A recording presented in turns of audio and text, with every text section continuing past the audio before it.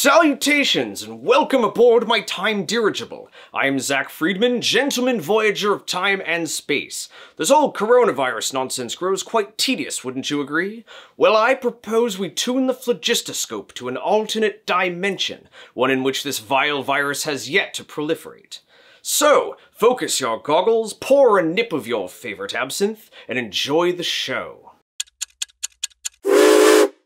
Since there's no particular danger in going outside in 2020, I've been crisscrossing New York City's most tightly packed conferences and successful co-working spaces, building technology wherever it's needed. When the mission is in the field, I have to bring my workshop with me, so I've been refining an all-purpose mobile workshop for nearly a decade. Presenting the Voidstar Bag.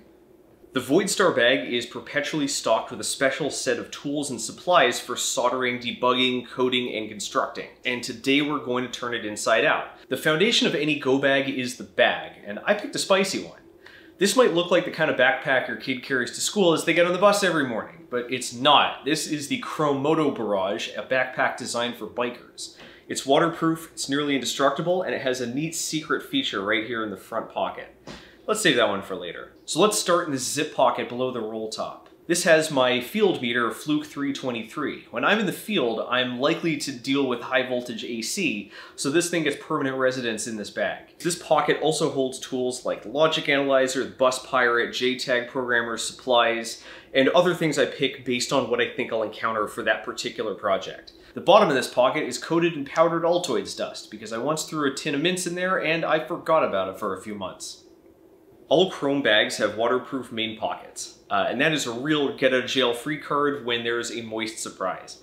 These things are seriously waterproof. I've been drenched in countless crazy downpours, and I don't think I've ever seen a drop of water make its way in there. This particular model has a laptop sleeve, but my laptop is just too plump to fit in it. My work machine is a mid-2013 MacBook Pro. This video came out in 2020, the computer is just really old. I think the series of MacBook Pros were like the pinnacle of laptop engineering. They had a great selection of ports, they had a decent keyboard, they had that spiffy MagSafe adapter, and they had giant batteries. Don't laugh at the Mac. It's a Unix machine with a native bash shell. None of that Windows PowerShell garbage or having to compile my own Wi-Fi drivers on Linux. I haven't upgraded it in 7 years because it still works fine for laying out boards and writing code. It's not like all my clients dried up and I had to become a full-time YouTuber who edits videos all the time. That would be preposterous. The point is, tools exist to solve problems. As long as a tool works fine and it solves the problem, I don't even think about replacing it. Nearly everything in this bag is kind of old, it's a little busted, and I'm really proud of that. It means I pick solid stuff and I take care of it. I like my crusty ass gear. I trust it, and we got history. Take my tablet for instance. This is the Asus T102H, and when I bought it, it was the lightest and cheapest Windows tablet available. See, the MacBook is just too heavy to like cradle in my arm and carry around. So I use this for monitoring serial data, sniffing stuff with a logic analyzer, running wireless tests, etc. It's also nice for... I remember running through apartment buildings with this hacked together XP diagnostic dongle, desperately trying to debug a wireless project.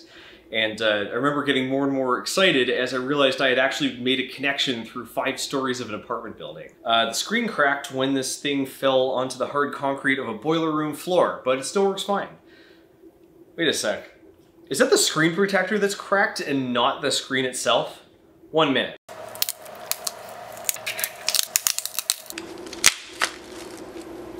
It's alive! Tablet's great, but it's always nice to have a pen and paper around. This is my Muji notebook, which lacks the pretentious street cred of a Moleskine, but it does have engineering-friendly grid paper and it lays flat. So I talked earlier about the secret feature, and it's time to take a look at that. See, this front panel here isn't an outer pocket. It's a built-in tool roll. This thing keeps the delicate tools from jingling around, and I can even use this S-beaner, which doubles as a bottle opener, to hang the bag like a shelf. I fly to HackerCons and hackathons all over the world to... safely meet people face-to-face in close indoor proximity, and these tools look awfully sus when viewed through an X-ray. When I inevitably get stopped in airport security, the rigorously trained TSA agents can snoop to their heart's content without having to pull anything out, so we can move on to the fun part of the pat down faster. Down here, we have all the soldering stuff, the screwdrivers, precision tools. Up here, we got USB cables, wall warts, Ethernet adapter, and also USB serial adapter. I have a 5V and a 3V FTDI adapter, so I can always plug in. Finally, I have a pair of wired headphones in case there's a crying baby and my Bluetooth headset finally eats shit. Let me show you my Bluetooth headset. This is a Plantronics Voyager Legend. I use this for audiobooks and podcasts and not talking because the mic doesn't work. Gotta leave one ear open for situational awareness. This thing has broken at least 5 times and it's now held together with Zap-A-Gap, Kapton tape, and hope. It's followed me around through every project, to the toughest jobs. Man, do you have a gadget that you just keep repairing and refuse to let it die? Leave a comment, that shit makes me cry. Let's talk about my mobile soldering setup. When it's time to throw down, I deployed this adorable little soldering stand. I snap the appropriate tip into my Miniware TS80 soldering iron, and I plug it into this extra thick USB pack. I have a bunch of gimmicky Miniware products like this electric screwdriver, but the TS80 is the real deal. The USB cable is heat-proof, and it also doesn't restrict the movement. I have snack-sized tubes of lead-free solder and no-wash flux, a spool of solder braid, and a set of ESD-safe tweezers to complete the set. If I need to restrain the victim, this Sharpie is wrapped in blue tape that's great for nailing down boards. Finally, I pack a spudger for spudging purposes. When you're building a kit like this, it's important to pick tools that are a little over-specified because it gives you more flexibility. This battery pack can recharge all of my devices for like days on end in addition to running the soldering iron all day. I want my tools to have redundancy. Like these flush cutters can strip wires. These flush cutters are American-made Crescent brand, the same guys that invented the adjustable crescent wrench. Along with the flush cutters, I have a pair of Crescent precision needle nose pliers. They have a super slim profile, but they can also withstand a lot of gripping if I have to, you know, unscrew something. This pair of strippers goes from 20 to 30 gauge. I want the strippers to be fine because I can use my Leatherman to strip thicker wires. I do like the slim profile of a fine high-end stripper. The cheap strippers are just awkward and dull and they don't fit very well. Allow me to show you my blades. I have 2 knives and I bring one or both if I think I'll need it on the job.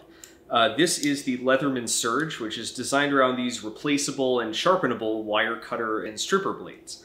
I've replaced the saw blade with a diamond file, I've replaced the awl with a super stealthy SD card holder, and whenever I travel, I replace the blades with these 3D printed dummies to get through airport security.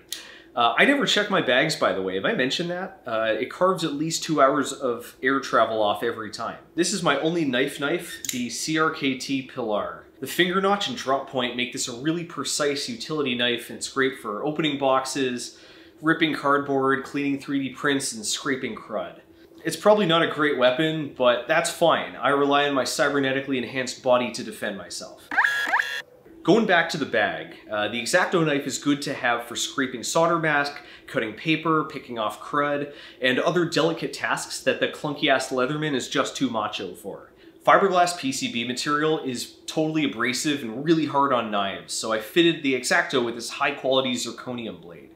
I could have just carried around some spare blades instead, but I'm worried they'll break loose and Final Destination my ass. The screwdrivers are crap from Harbor Freight, which happens to have a much thinner shaft and finer tip than the higher end drivers. These screwdrivers aren't full tang, so I can't use them as chisels, but that's just the price you pay to get deep into a Nerf blaster. Last thing in the roll is Dave Jones' EEV Blog PCB ruler, which has A, millimeter marks, B, wire gauges, and C, a platypus. Finally, we have some trail rations. It's important to stay well fed and well hydrated in the field because when you're building electronics, everything is going to go wrong. I stock my bag with Cliff Bars, homemade granola, and other snacks. Make sure to have snacks you can eat hands-free, because electronics are dirty as As for dihydrogen monoxide, I like this Nalgene water bottle because I can snap it to one of my shoulder strap carabiners so it can't drip on any electronics. Remember, the bag is waterproof in the other direction too, so if this thing sprung a leak in the main compartment, it would really suck to be a computer. I also pack a pair of rubber gloves because it's really easy to accidentally touch live wires and get...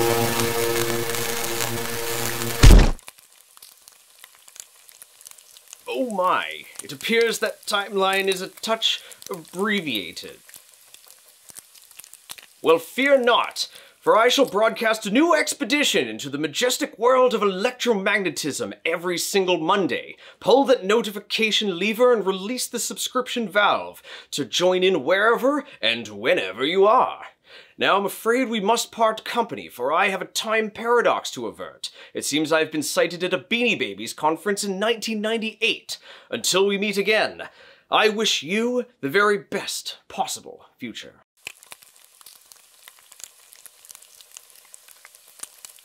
So my monocle is a little slippery today, so I've had my lovely assistant glue it down. Behold!